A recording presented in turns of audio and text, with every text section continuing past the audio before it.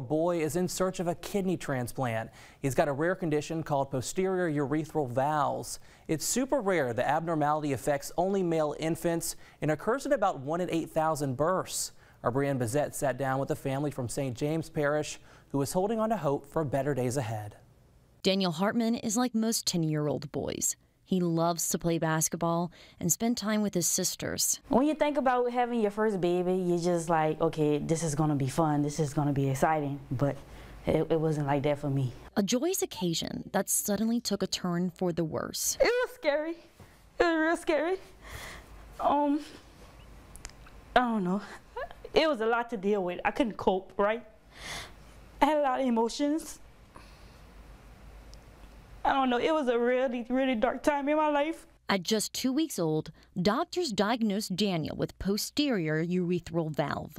He had a blockage in the bladder while he was still inside the womb, and it's not something that's detected unless they're looking for it. So when he was born the first week and a half, 2 weeks or so, every time he tried to urine, a little bit came out, the rest was backflowing into the kidneys. Daniel has spent most of his life in and out of surgeries, between changing tubes in his body to scars aligning his stomach. Daniel calls these his battle scars. From this, he had this changed like 3 times. You know, we always knew that at some point in time in his life he was going to have a kidney transplant. But I guess like the reality of that didn't set in until the time came. Daniel's dad, Trenton, was a kidney transplant match for his son. However, a few days after the transplant, doctors found a blood clot in the kidney. Trenton's kidney was too big for Daniel, and ultimately doctors had to take the kidney out.